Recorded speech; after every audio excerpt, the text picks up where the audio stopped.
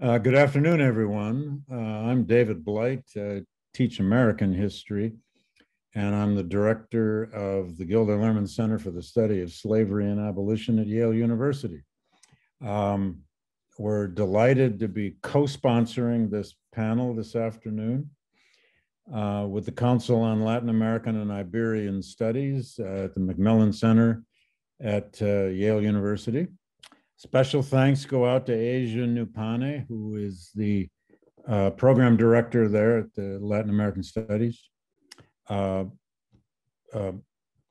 Council. And she in particular arranged for our Portuguese translator, who is located in Portugal this afternoon. His name is Ramiro, and a special thanks to Ramiro for working with us on this. This is simultaneously translated in English and Portuguese. And at the very bottom of your screen, if you haven't seen it already, there is a globe where you just click that and pick your language. And the brilliant Ramiro will be translating both ways.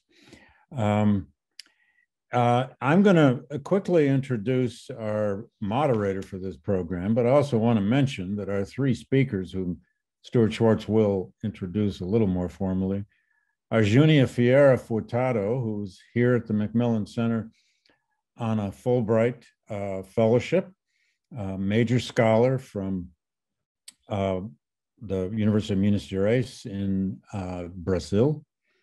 Doriane Meyer, who is currently our GLC fellow in modern slavery. We're sharing her with the architecture school here at Yale. And João Reis, who is here for a full semester fellowship. The great João is back here again. We've had João here before for conferences, and we've been thrilled to have him here this semester. It's my pleasure to introduce my colleague, Stuart Schwartz. Now, everybody in this field, our friends in Brazil for sure, and here in the US and North America, know Stuart in this field. He's one of the most distinguished members of the Yale History Department, and certainly one of the greatest scholars of slavery and abolition in Brazil and Latin America. He's written some 21 books. That's an up-to-date count I got from Stuart, not my count. They include such terrific books as All Can Be Saved, Religious Toleration in the Iberian Atlantic World, Sugar Plantations and the Formation of Brazilian Society, Sovereignty and Society in Colonial Brazil. And he is now a major historian of hurricanes. So don't miss his book called Sea of Storms. And he's often now a commentator on hurricanes, which of course are a constant problem now in the Caribbean and in North America. Anyway, we're delighted to sponsor this, a panel on perspectives on slavery and freedom in Brazil.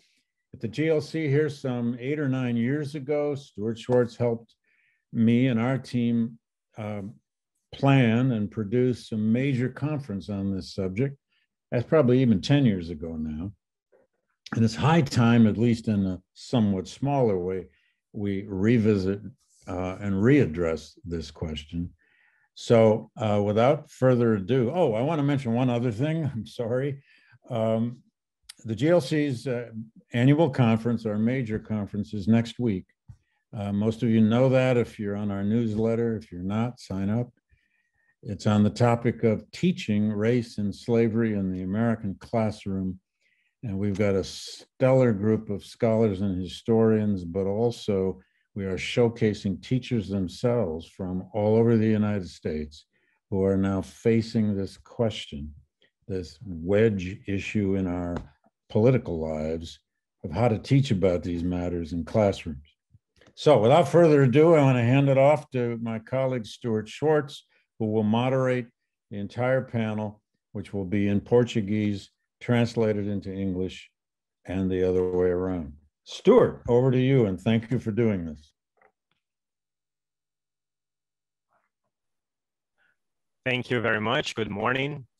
Good afternoon, everyone. I have a pleasure to receive here as a moderator of this meeting sponsored by the Gilder Lehrman Center in collaboration with the MacMillan Center and the Council of Latin American and Iberian Studies from Yale University. We have today 3 distinguished speakers who represent one of the most interesting and innovative approaches for one of the big topics in Brazilian history, the history of slavery. And I am lucky to have in this semester these 3 speakers at the campus: Junia Furtado, professor of early modern history at the Federal University of Minas Gerais and the Federal University of São Paulo, and our Fulbright distinguished scholar at Yale this semester. She's the author of several books about the social history of Brazil, colonial, and the cartographic history of Brazil. We also have João José Reis, professor at the Federal University of Bahia in Salvador and visiting professor at the Gilder Lehrman Center in this semester. He received his PhD by the University of Minnesota, where he unfortunately was my PhD student. He had the unfortunate chance, and he has published about the history of slavery in Brazil, especially in the 19th century. And we have Doriane Meyer, who got her education in Brazil and then got her PhD in architecture in the University of Kansas. She is an architect and urban planner, and she's here in Yale as a postdoctoral associate at the Gilder Lehrman Center. She is interested in the influence of slavery on the built environment and its passage in Brazil. And they will give their talks in chronological orders. So we will start with Júnia, followed by João, and then Doriane. Then we'll open for a Q&A session. So I now start the session with Junia Furtado, Black Pearls in Little Africa, Black Women in Tejuco in the 18th century. Junia, you have the microphone. Thank you very much for the invitation. I'm going to share my screen with a PowerPoint. This study that I've been developing, if you're not used with, if you don't know the region, this is the state of Minas Gerais, and the region of Diamantina district is there in the northeast of the region. It didn't have the borders that it has today. My topic is related to the Diamantina district, the Arraial of Tejuco, which was the headquarters of this district, Diamond District, that was created in 1736 as an administrative unit independent from the municipality, and it's the place where Chica da Silva lived. And from that, I investigated not only the slaves, but also the women, and I found the census of 1774, which is a map of inhabitants of the Diamond District by street. So as you can see, the right street is the first in the Arraial, is the more central one, and the houses are listed with the head of the house, the color, if it's black or Creole, which is a son of Africans.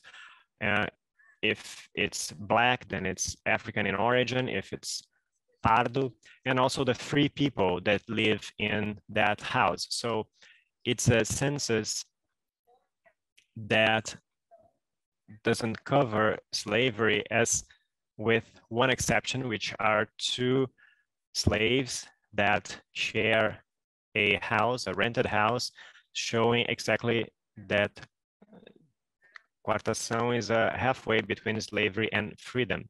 Those were individuals that were in this process of purchasing their freedom. So this census had followed this map. It's a map where the houses are drawn, and in darker color, you see the center of the arraial, and in lighter shades, the periphery.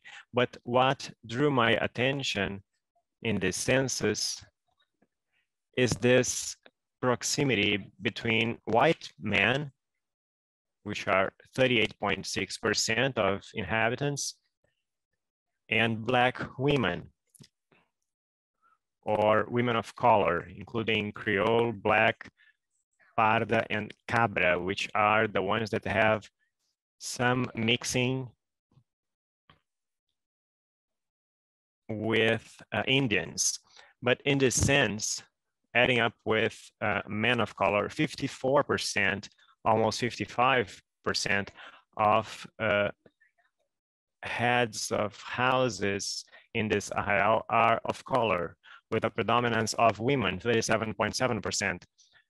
That's what I call a small or little Africa, a place where travelers in the 19th century will describe as a place that is elitist, rich.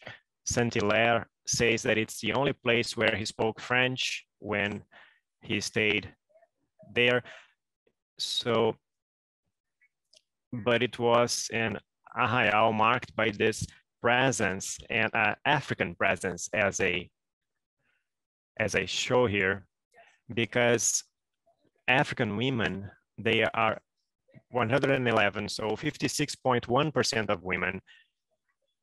And if you add that with Creole, which are Africans, descendant of Africans, but born in Brazil, we have here more than 70% of those women, not only of color, but dark Black color. So I brought this here for us to see. Carlos Julião is a military engineer that went through the village of Tejuco, and he made several images of these women that I think are very interesting because they are similar to those images of castes that we don't have a lot in the Portuguese Empire, but that shows the elegance and how they were distinguished. So you can see here the African Black women with hats and scarves and coats, shoes, with belts, socks. The Creoles a little bit lighter, with lighter skin, but also well dressed. The mulatto women mixing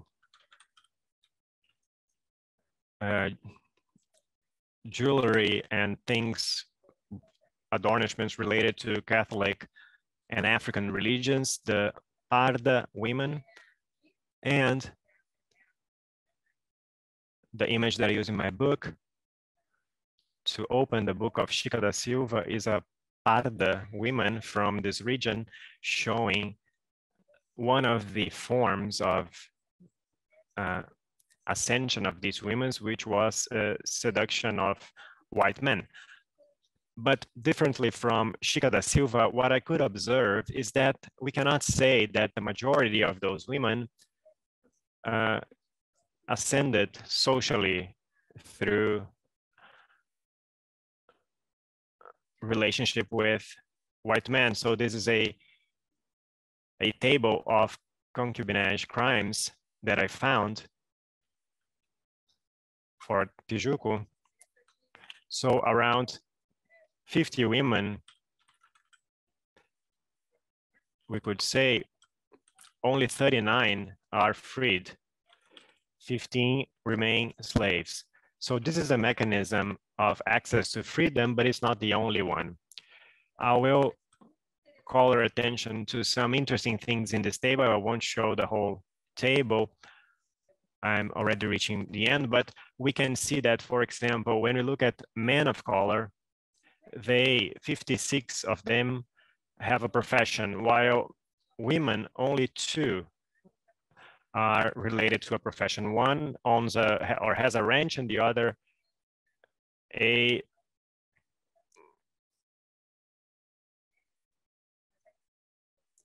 this is adding all the women of men of color, but who are not also women of color, but not heads of houses. So for this total of 228 women, we have a majority of 99% who do not work. So they live of slavery. And one of the big issues that I'm studying is how they achieved freedom, because the men, clearly they achieve freedom through work, through these crafts that they do in the free world. So another aspect that I want to call your attention that is here is how these women are, most of them are alone. 71% they live alone, different from white men that only 2%, while men of color have a behavior that is more similar. Only 9.1% are alone in their houses, but there's a large number of children. And then there's the issue of illegitimacy. So in studying this census, I've been trying to work on what I call a geography of slavery. I think there's another one. So if we look, the people that have companions in the household, 42 of 88 have companions, they live with other people. The women of color live alone, majority, only 14% have companions, and white men have a similar behavior to Black men. And this is the final table. So if we look at white women, they are more, women of color, their companions are mostly sisters, brothers, mothers, and also friends, comrades. And in all cases, the largest number of people in the household are family members, but it's very interesting that women, they have this presence of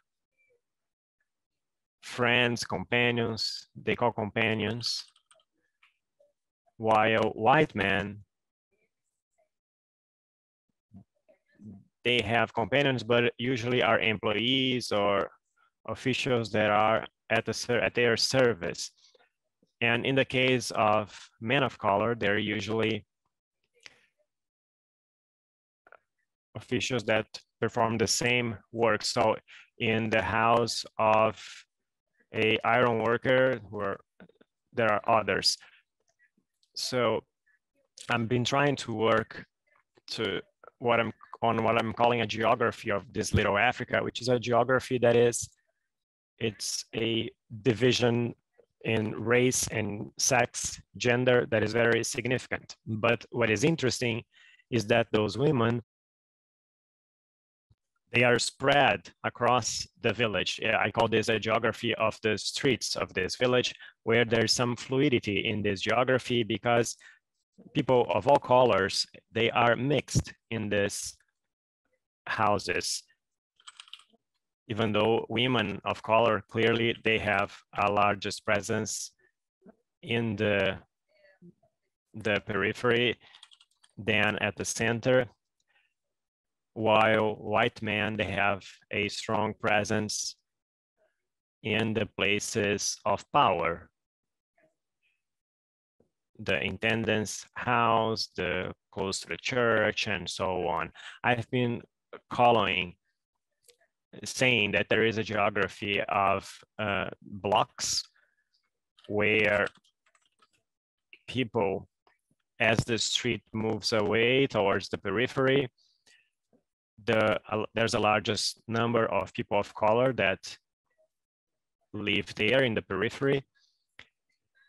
But I've been drawing attention to the silences of this geography. For example, I was able to identify some prostitutes that, of course, they're not listed as prostitutes. I was able to identify couples that live in different houses, what Luciano Figueiredo called fractured family or divided family. So there's the presence of this significant number of illegitimate sons or children. So if you look here, this first number, the majority of people who, the companions that live in their household are descendants. But if we look, this number here, this largest number of descendants are here under white men that have 121 children in these houses. Those are larger families, while men of color and women of color, they have more difficulty, and the mortality rates of those children, and especially when they reach the house, when they are freed, they are not in fertile age anymore. So that's what probably explained this small number of children, but this doesn't mean that they haven't had children in another moment. And I even found one whose daughter remained a slave, and even though she had already acquired for herself a slave. So one of the big silences of this document that I've been working on, and I need to seek other documents and look at other places to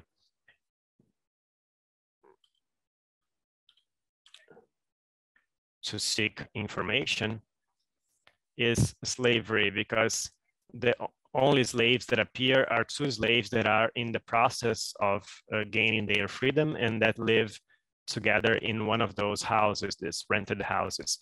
There's a geography there also of houses that are rented and houses that are owned.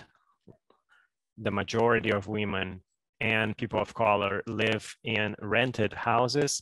So this shows exactly that they left slavery. They entered this world of freedom, but they still have faced lots of difficulties to accumulate wealth and to affirm socially in this society. So later we can discuss more during the Q&A. Thank you. Thank you, Júnia.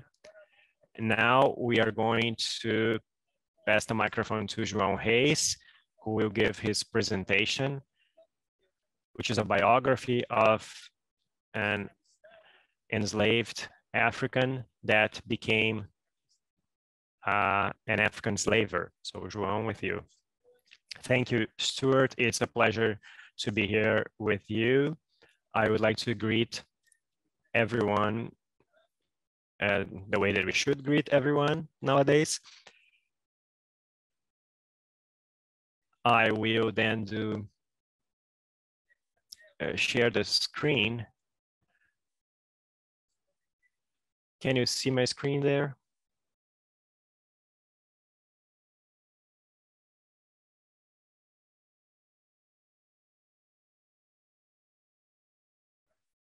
And now?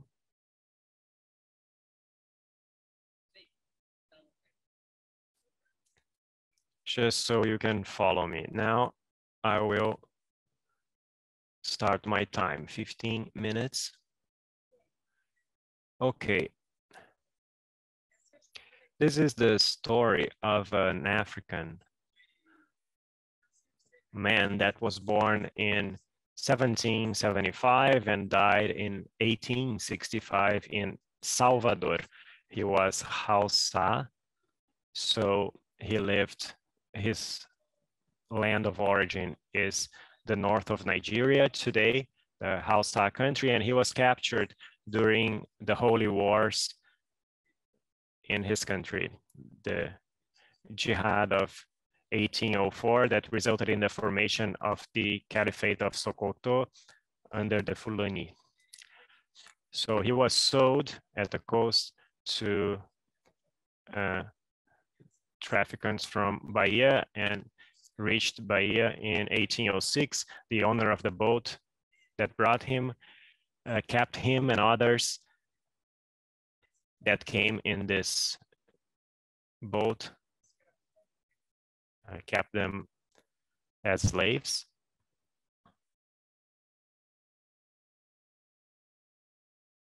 I'm sorry, I was interrupted here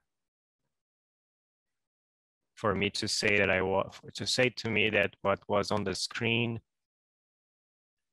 is the image of my notes, but that's what I want you to see.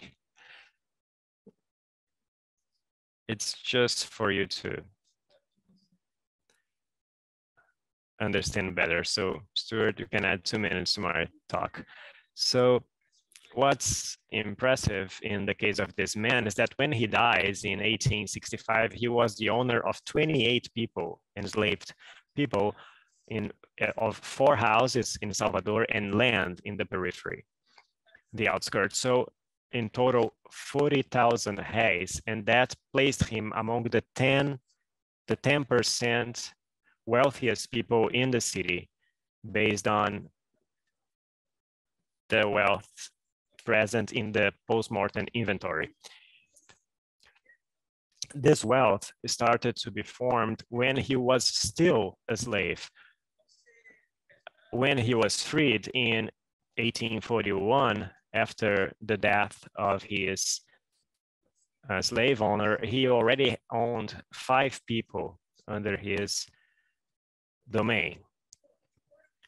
So even though he was, of course, he was a exceptional person, because we don't have statistics, but certainly more than 90% of those people that came from Africa being trafficked or that were born in Brazil under slavery, they died as slaves. So he certainly was an exceptional person. In the city, this numbers that I just said, which is an estimate, actually it's not an exact data, but in the city, this number was much lower, precisely because at the cities, there was a larger possibility of access to an economy that allowed the enslaved people to purchase their freedom. And it's a very well-known thing, and Brazil was exceptional in the sense that in the slavery society, it produced a large number of former slaves that were freed and their descendants. So when we reach the middle of the 19th century, the large share of the population that was called of color in Brazil, they were not slaves anymore for a few decades. So even though he was exceptional, we would say, oh, but why to study a person like this? This is the type of question that nobody asks when we are studying a white man, right? Why to study? Why to study the white? So it's important to study individual stories, and this has a political relevance in the sense that the Africans that were brought to Brazil, they stopped to belong to this mass, anonymous mass of enslaved people, and they become an individual, identifiable one, and not only a spark in documents, but actually through a path that is much wider, like in this case, a path of almost 60 years in Brazil. After he reaches here, we don't know anything about his life before in Africa. So it's very important, this type of study.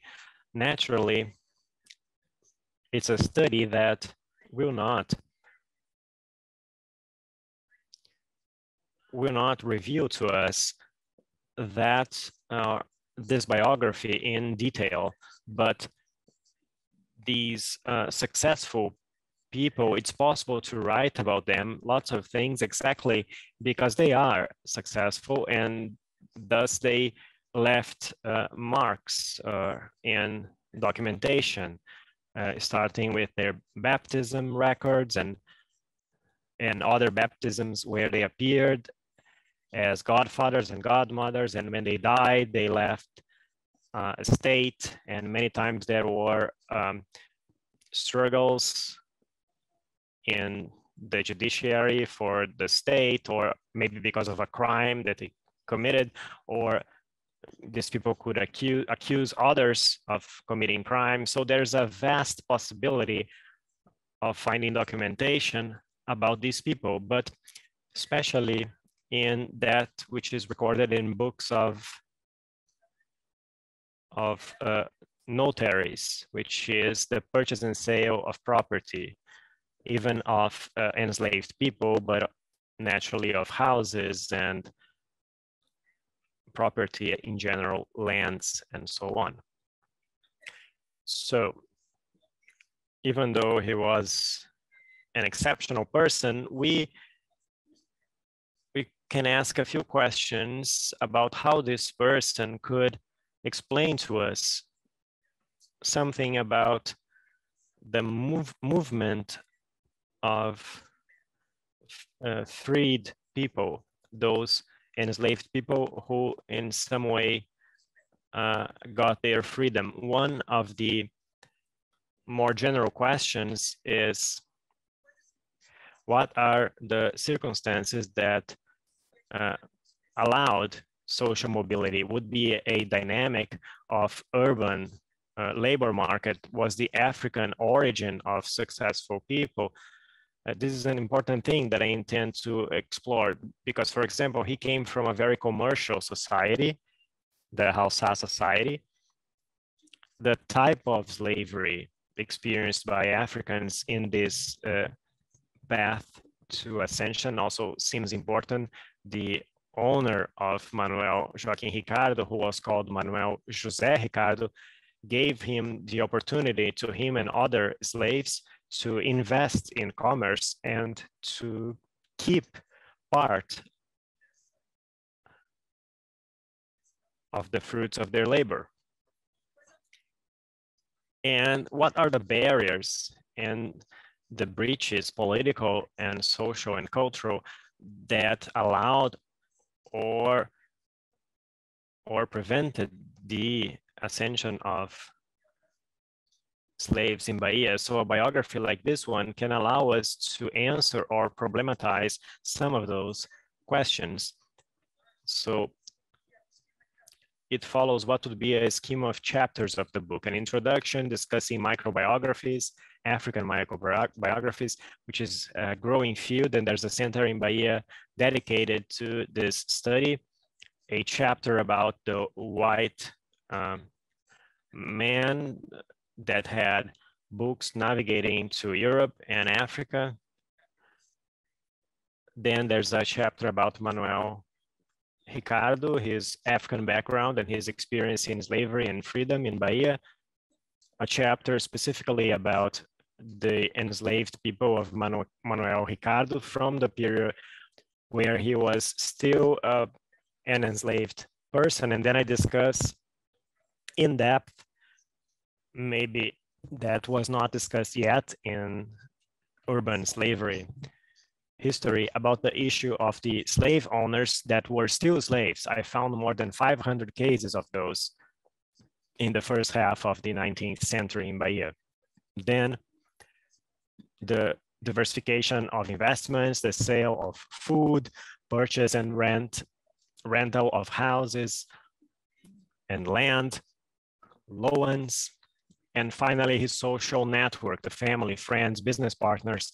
I have a fantastic documentation about this. And I already start to accumulate a documentation, fantastic, about his descendants. I will try now to assess. Can you see this? This is his genealogical tree of the family Ricardo Conceição, his wife. Unfortunately, I couldn't find a lot of information about his wife. Can you see the family tree? No, we cannot see.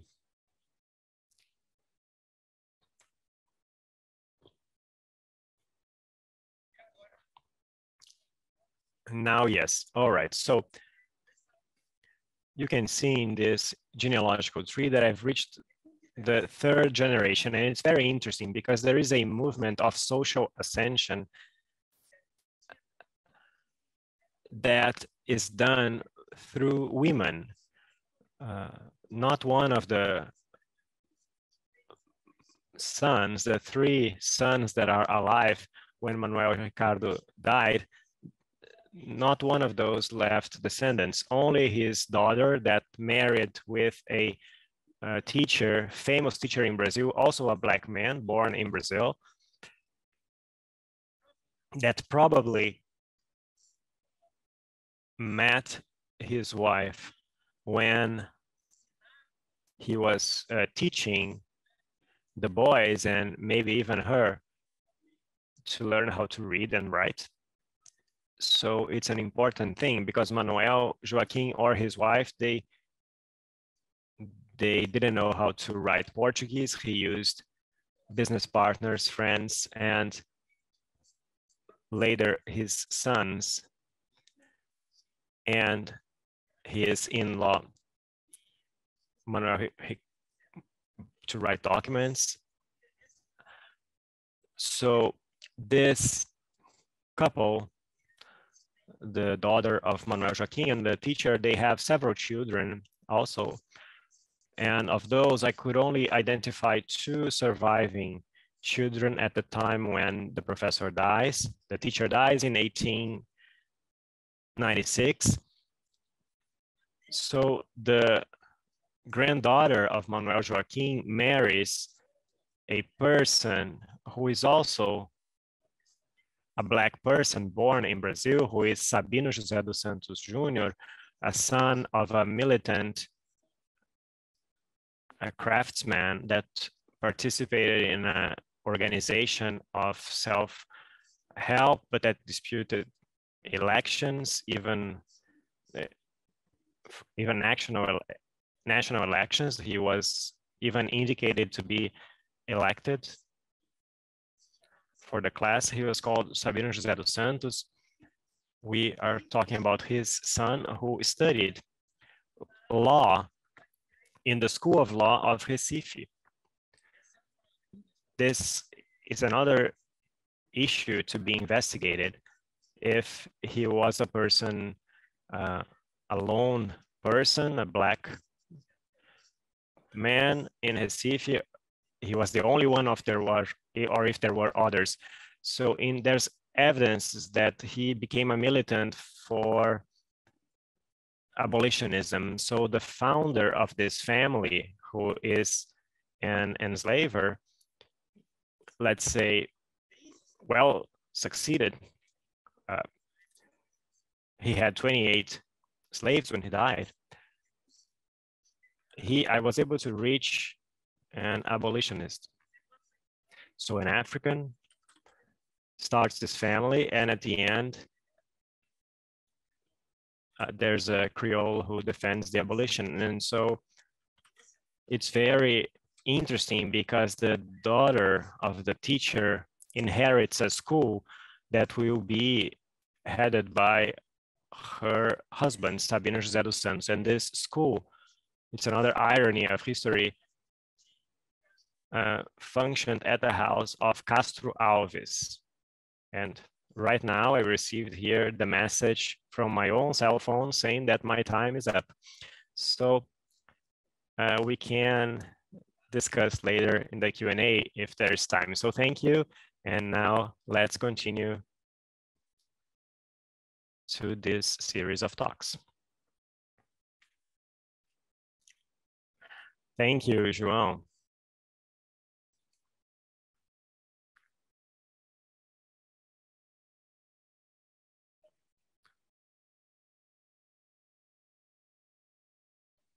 Thank you, João. Let's now see. Let's now have the talk of Doriane and Meyer who will talk about transfers of power and resistance. Can you hear me? All right. Thank you and good afternoon. It's a pleasure to be here with you and share this space with João and Júnia. João, I think you need to stop sharing the screen.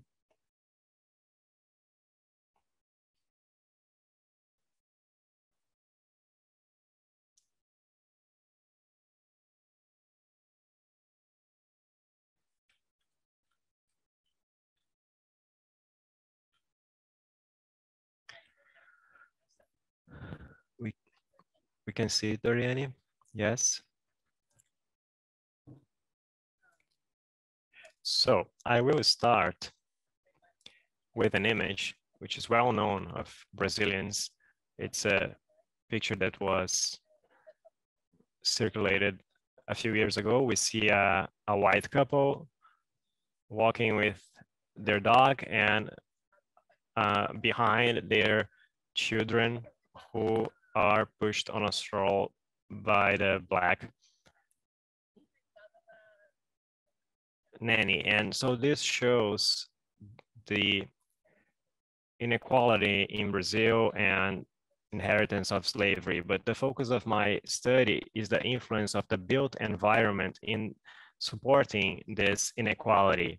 So we're going back to the beginning of colonization of Brazil. So in the 16th century, I'll do a brief summary. The Portuguese started building several sugarcane farms and the Recôncavo of Bahia. If you don't know, it's located in the northeast of Brazil, where is the city of Salvador, which was the first capital of the colony.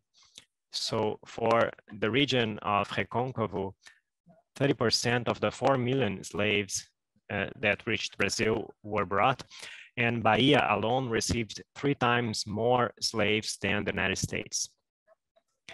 The majority of those slaves that arrived were brought to Bahia. They were brought to work on the sugarcane plantations. So geography of these farms and the way that its buildings were located were essential to control those slaves. However, in the same way that the space was used to control them, the enslaved workers also used the spaces of the farms to resist this system. This is a Cajaíba sugarcane plantation where we can see the Casa Grande and the sugar factory. The engenho was built in an island. So this shows the difficulty for the slaves because the control was higher. And if you look from top, we see that the buildings were built inside a quadrant where the slaves' quarters, the senzala and the sugar mill, they could be watched from the big house and the overseer's house. And these 4 buildings were the main buildings in these plantations, which were the big house, the sugar mill, and the overseer's house. This picture on the left shows the dining room of the Cajaíba plantation, where we can see the mirrors, and the mirrors were located in a way that the owner of the house, through the mirrors, he could have an external view of the house, so he could control the outside space even during meals. And the picture on the right shows the sugar mill from one of the windows of the big house. We could see the sugar mill and the overseer's house. These 2 pictures show elements of control, now physical control of slaves. The right side, we can see the chains attached to a tree, which was in front of the house, where from the window, the owner could see the slaves being chastised, and this well is in front of the sugar mill, and you can't see there in the picture, but at the bottom of the well, there are lances, and sometimes slaves who disobeyed were thrown there to die, and sometimes they didn't die when they fall in, they just would die when the river level came up. So, however, the vigilance was simultaneous. The same way that they were vigilated, they could also observe the routine of the family and the overseers. So these two pictures on the left, you see a view of the big house when the slaves were in the mill, and the archival picture is an old picture of the view from the slaves' quarters. And if we look at this bottom part, we can see the internal part where the domestic slaves were. They were locked in those doors. So an example of how this worked is that there was a neighboring plantation belonging to the same owner, and the slaves could control the routine and observe the routine of the owner. And he was the son of the owner of Cajaíba plantation, and the slaves went there and killed him because they could follow his routine, and so they were able to enter the house and kill him. So this shows how the slaves had a visual control of this space. This is another plantation, the Freguesia, located close to Salvador. It's one of the oldest plantations in Recôncavo. It's from the 16th century, and this shows the big house with 4 stories and the chapel.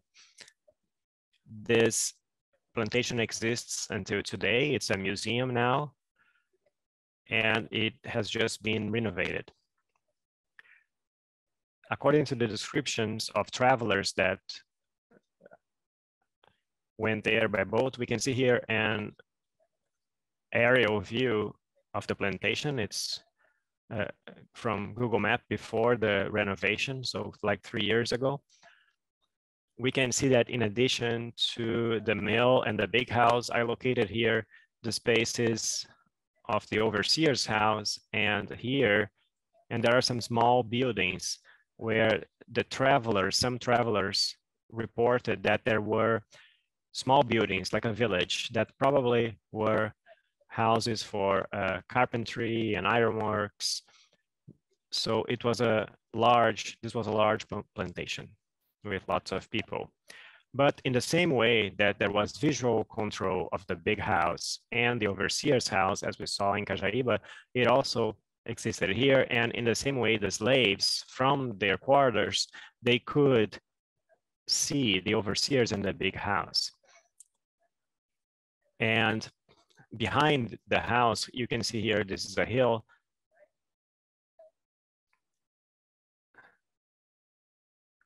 So the slaves could climb the hill at night to talk and even plan bargains or escapes, some daily resistance that they did.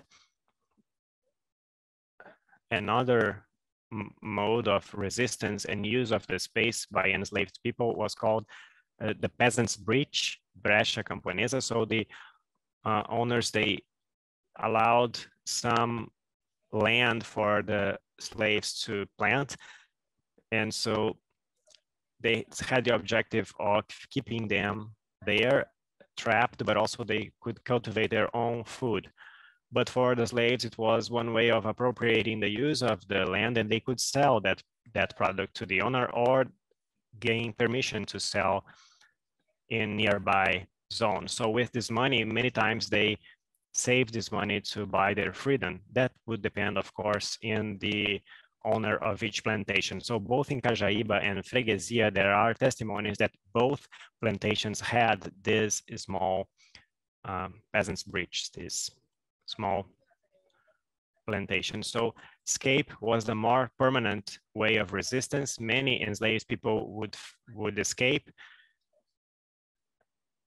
sometimes far, or sometimes they lived in hills close to the plantation, and they came back at night to see their family or friends that were left behind. But in the case of Freguesia plantation, there's an island in front, Ilha de Maré Island, and the slaves would escape swimming to this island. Many would die, drown, because there's strong currents, but those who arrived there, they built a community, a quilombola community that exists until today. They are descendants of slaves from Freguesia and other plantations in the region.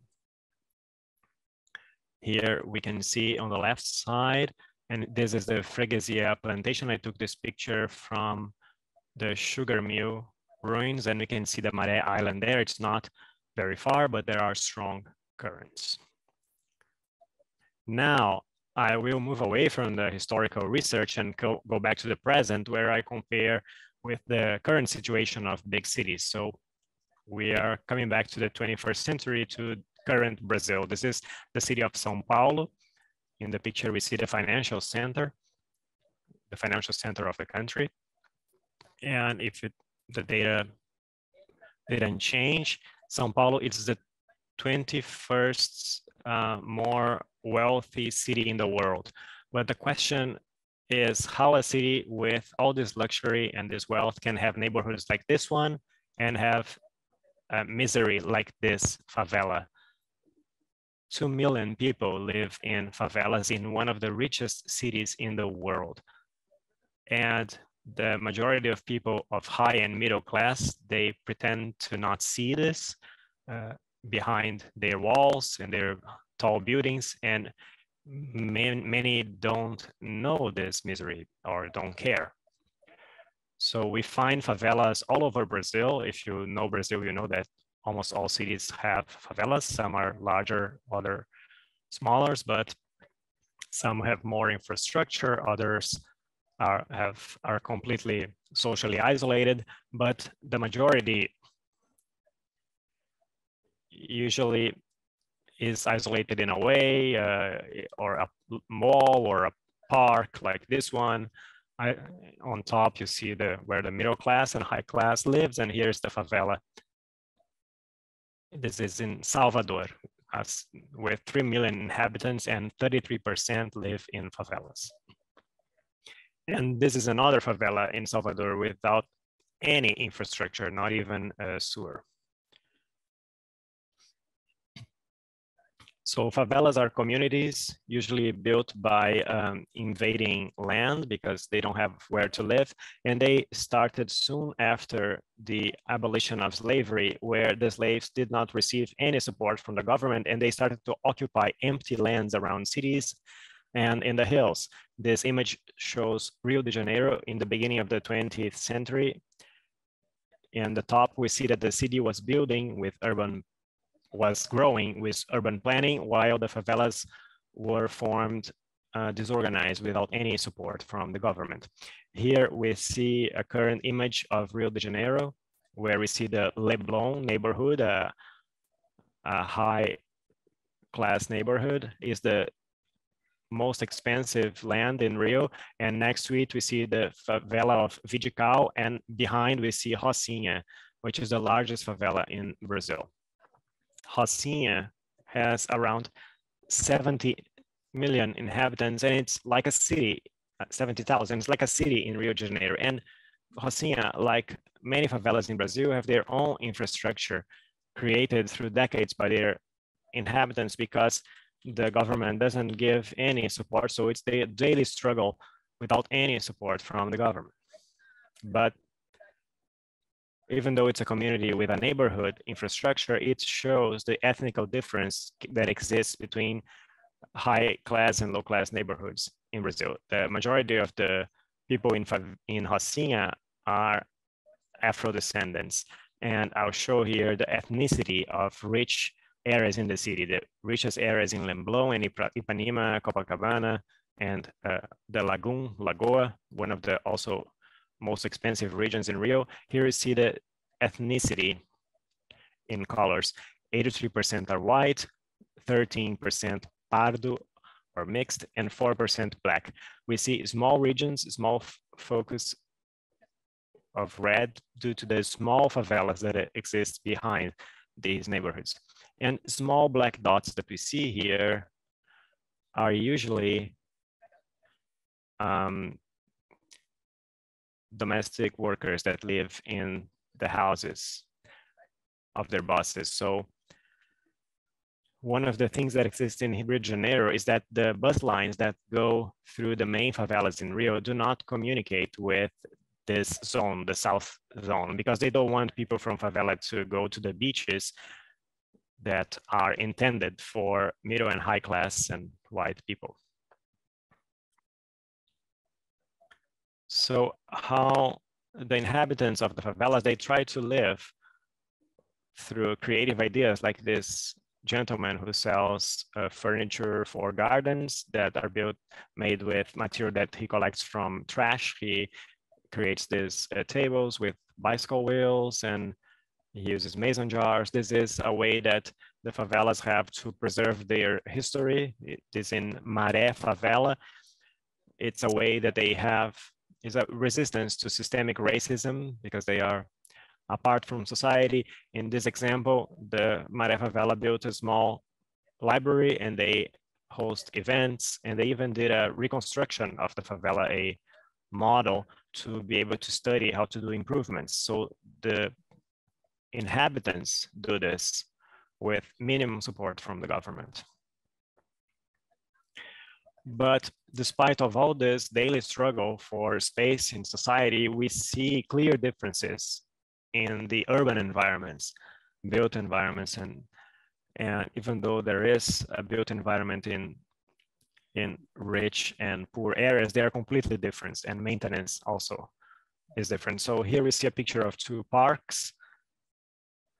I think this is in São Paulo, the Ibirapuera Park. We see white children. We see here the legs, I don't know if you see here, the legs of a black woman, but by her white clothes, she's probably a nanny taking care of white children. So there's equipment, it's a beautiful park, and this is the poor area of the city where there's not even grass, and there's the children playing with a tire as a swing. So if there's social inequality everywhere, this is an example of a wall. This is in Rio de Janeiro. This wall, when we leave the airport, international airport of Rio, that the government built this wall during the Olympics because they didn't want tourists when they arrived in Rio to see the favela behind, which is the Maré Favela. It's a way that society has to pretend that this poverty does not exist. And if you look at this building under construction, we see the majority of the workers are Black, and civil construction is the area that most employs Black men in Brazil, while 6 million Afro-Brazilian women work as domestic employees, cleaning, washing, cooking, and taking care of the children of their bosses that are usually white, in the same way that the grandmothers did, their grandmothers did during slavery. And this architecture also supports the social inequality, because in the same way that their great-grandmothers lived in slaves' quarters, the maids today live in the back rooms. This is a 20th century house where the maid's house was next to the chicken coop. And this to show that things haven't changed, we see two examples here. One building built in 1943 in São Paulo, in the beginning of verticalization of the city. And here, this building in Salvador, built in 2019. The architecture is the same. The apartments are divided in private areas, social areas, and the service area. And the maid's room are at the back. They have the same architecture, these two apartments, and the doors of entrance to the apartment, the family enters through the social door, and the employee, the maid, enters through the service door. And it shows clearly that the elevators are separated. Currently in Brazil, this is forbidden by law, I think since the 80s, but many buildings still have separated elevators and they pretend to obey the law, but even though when the elevators are together, the maids are not expected to take these elevators. And I would like to say that for many Brazilians, the situation can be even worse because currently there are more than 369,000 Brazilians living as slaves, working in farms, in mines, in factories, and even children. And of course, most of those are Black. Thank you. Thank you very much, Doriane. We now have time for some questions. Agora temos tempo para algumas Now we have perguntas. time for questions.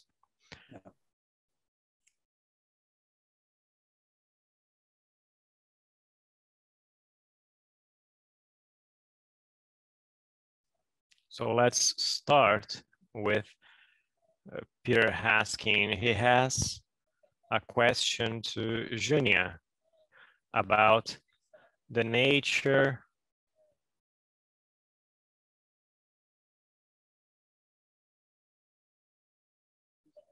of the document that you have. It seems that it's a document, an episcopal document, but he would like to know more about the nature of these census that you handled. Thank you, Peter, for the question. No, it's not an episcopal document. Actually, in the beginning of 1774, the Portuguese government, they ordered census to be done in all the Portuguese Empire, and we have very few that survived until today, and this is one of those. It seems that Sabará was also done. There are a few that still exist. So it's a census, a civil census done in the region of diamonds. It's a separate from the capitania. It formed the diamond district, and it's the intendant that will do this assessment. It's a very interesting document that I've been working on, and there are several possibilities of working on it. It doesn't include the slaves. It's a census only of the free inhabitants of the village, but working with some estate documents, wills, and other religious documents, I've been able to identify some of those inhabitants and to discover some relations that we cannot see just in this document at first. Thank you, Júnia. We also have a question from Adrienne Van Dyke about the situation in Brazil and slavery. There were many slaves purchasing their freedom and many slaves living separate from their owners. Many houses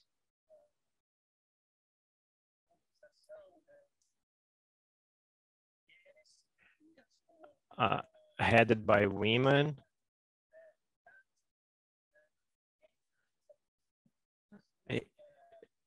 She wanted to know if all that suggests that slavery was different in Brazil from the United States, that maybe it was a society more vibrant and maybe happier with more freedom of conscience and expression than in the United States?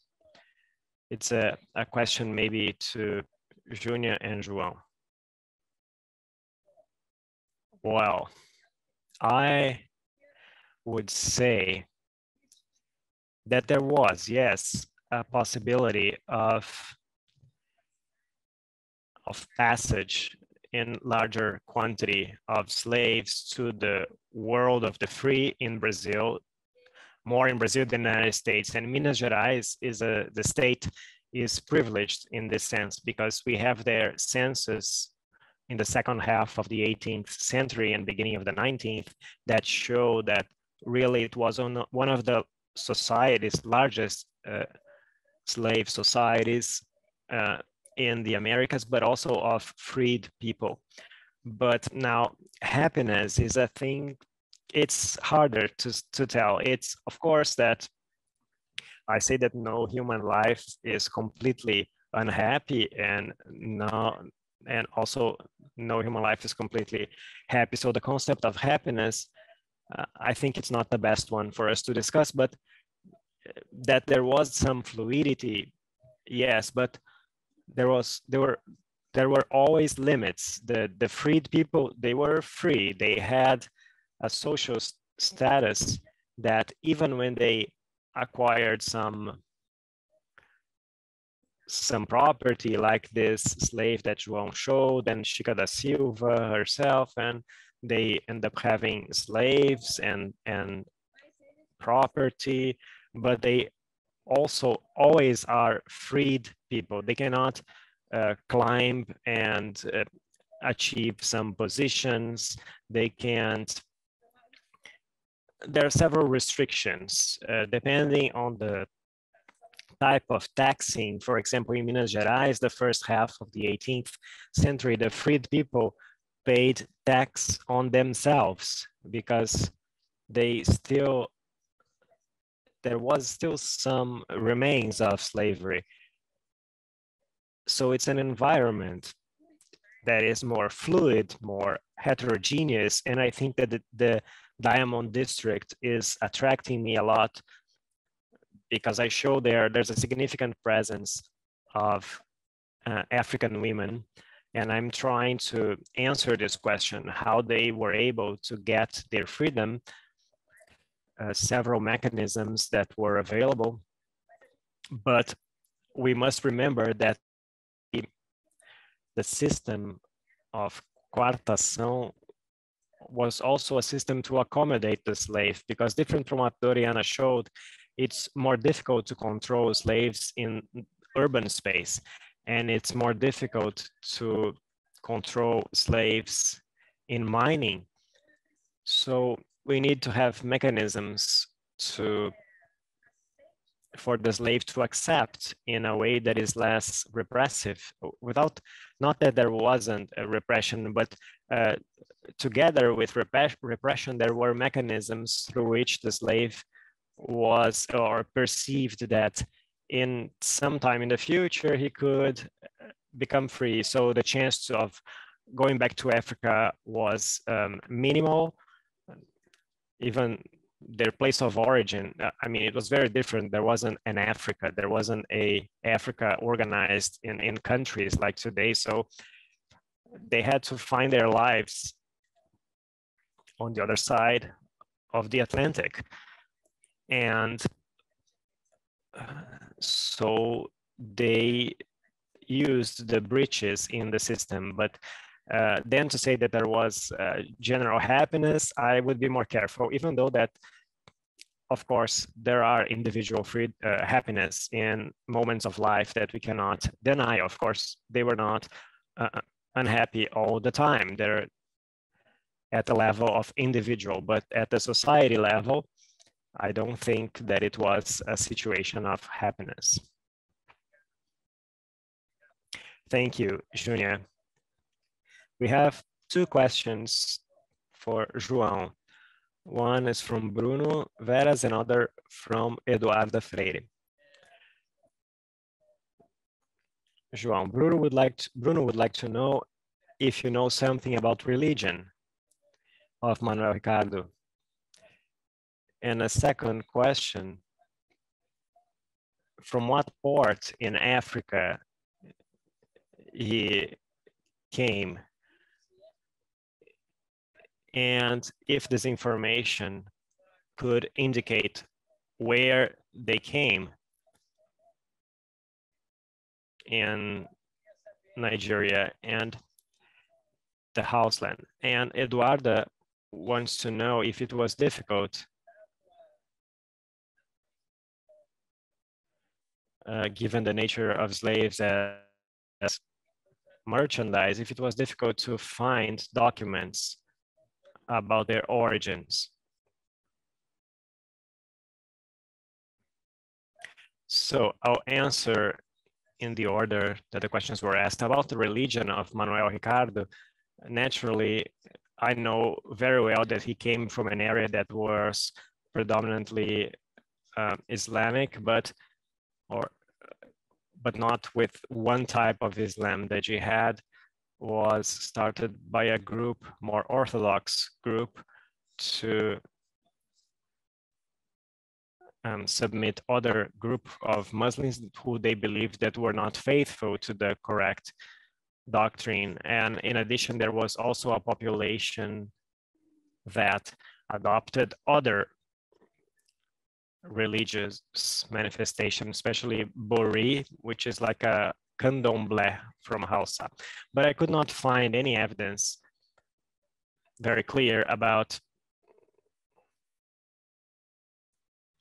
Manuel Ricardo embracing Islam. It is present, he's present in all these Catholic rituals as a godfather. He gets married in the church, and he has a devotion to saints that he declares when he writes his will, but there's nothing about Islam. No, nothing in the things that he wrote or dictated that showed. He also is related with candomblé people. He had a business partnership with an exiled, a former slave, African slave that returned to Africa, that was a priest of Shango.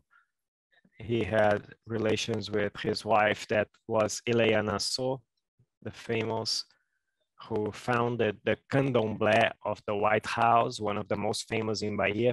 So he had lots of people and friendship and relations with people of Candomblé, but I could not find anything. Well, actually, there's one evidence interesting that he would have even a Candomblé house, but it seems that it's not real. According to his origins, well, he was Hausa, but Bruno certainly wants to know where he came.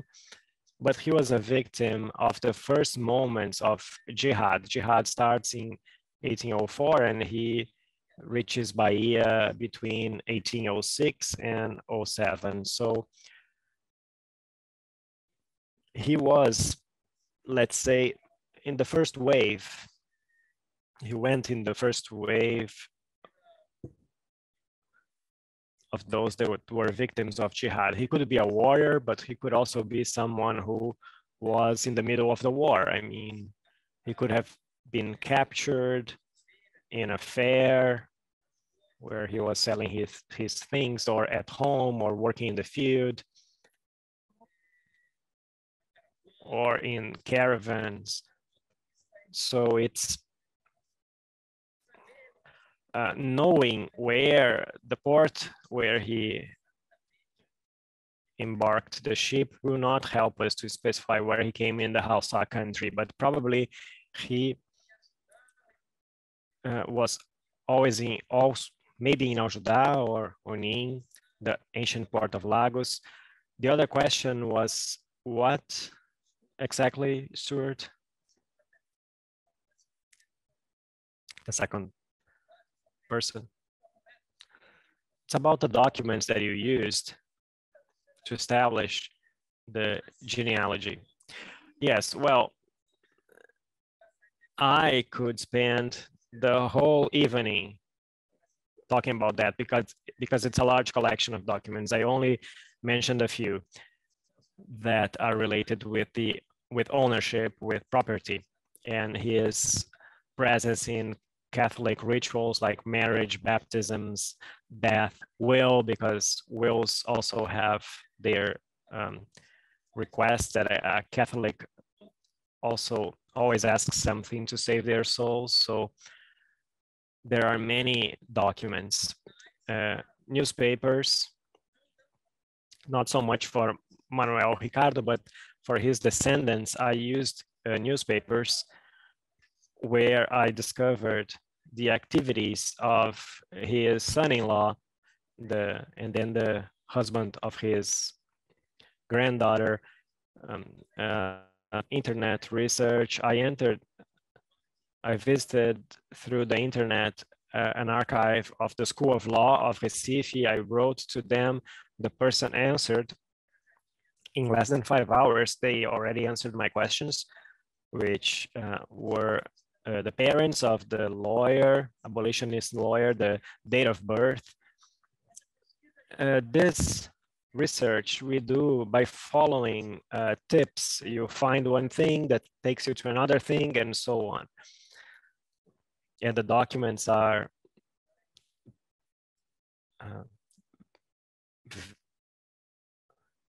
there's a lot of variety of documents. I cannot describe all those.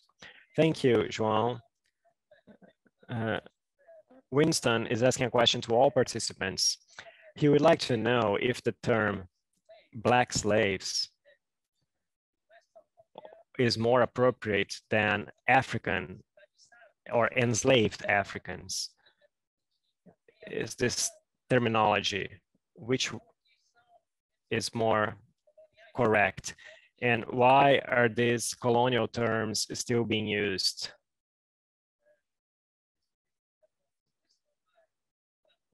This is a question for all participants.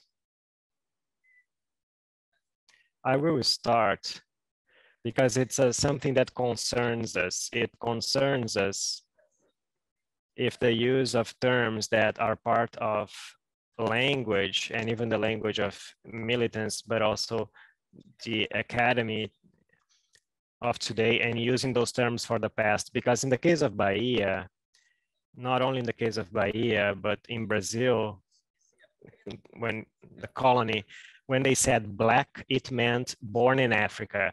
And when they said Creole, it meant the Black persons that were born in Brazil. When they said Pardo, it meant a mixed Black and white. When they said Cabra, it was a mixed between Black and Indian. So these categories, they have a lot of importance. And if you want to understand the past, you need to use the native categories, those that exist in the past, and those that were used by the people to identify themselves and even to form communities based on those identities, racial and ethnic. And without that, you won't understand the past. You only project the present to the past. And it doesn't make any sense to understand what took place. João, you think that enslaved Africans is more correct? More correct than what? More correct than Black slave. Well, enslaved African is the person born in Brazil that, no, I'm sorry, the person born in Africa that was enslaved. So it's related to one identity, a very specific identity.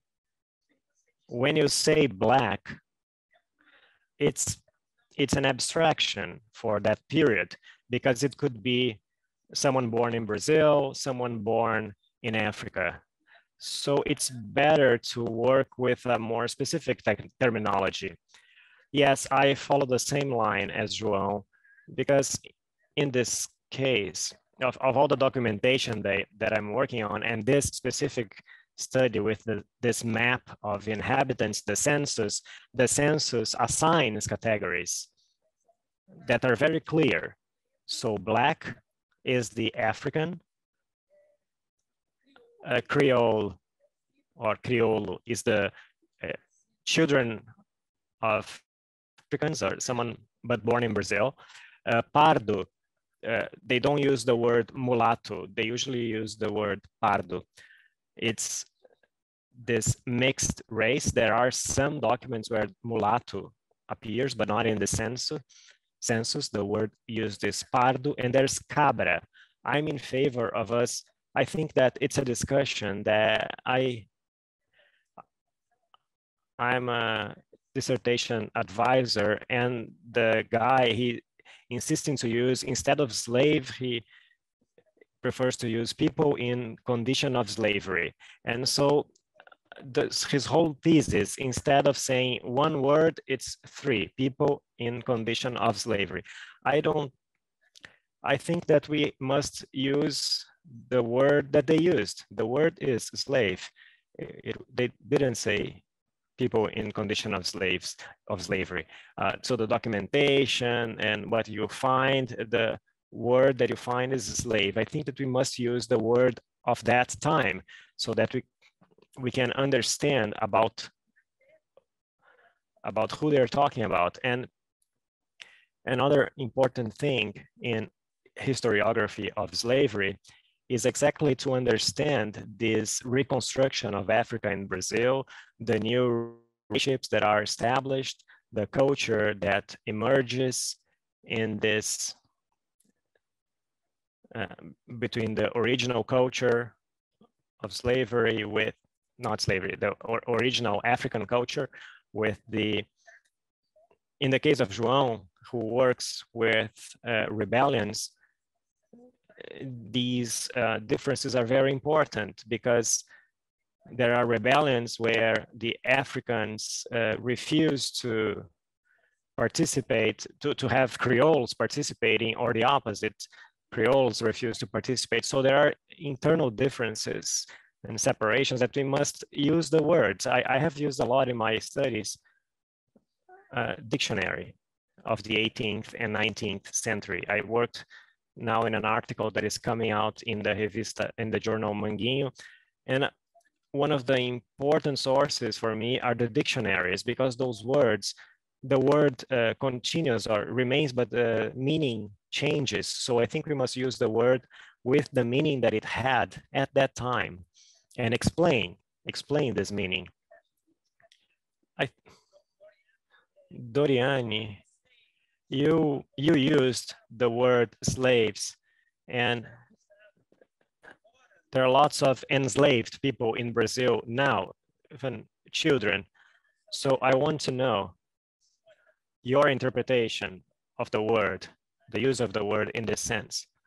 Yes, I think that people from architecture, when I go to conferences on architecture, the architects continue to use the word slaves instead of enslaved people.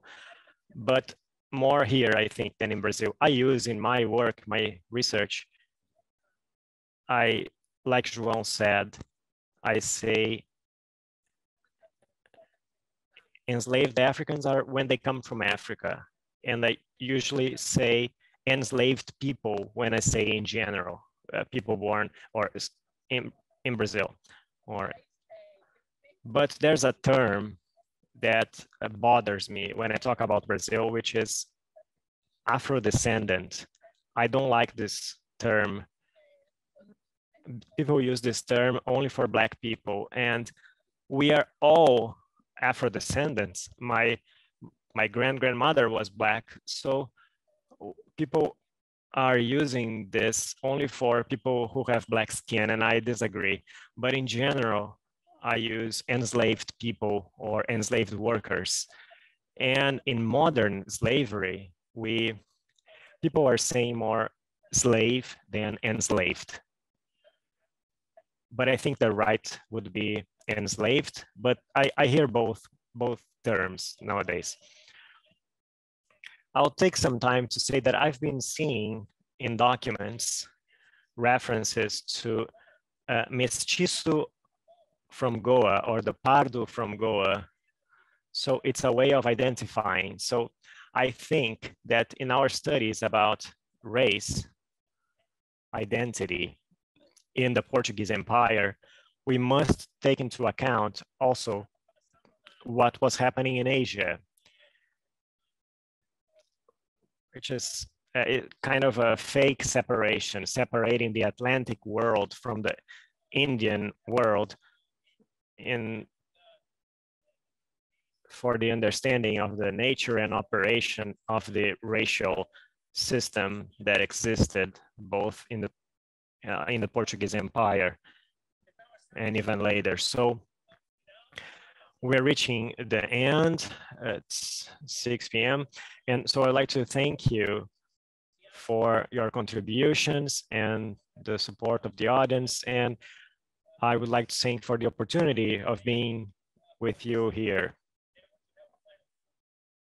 Obrigado.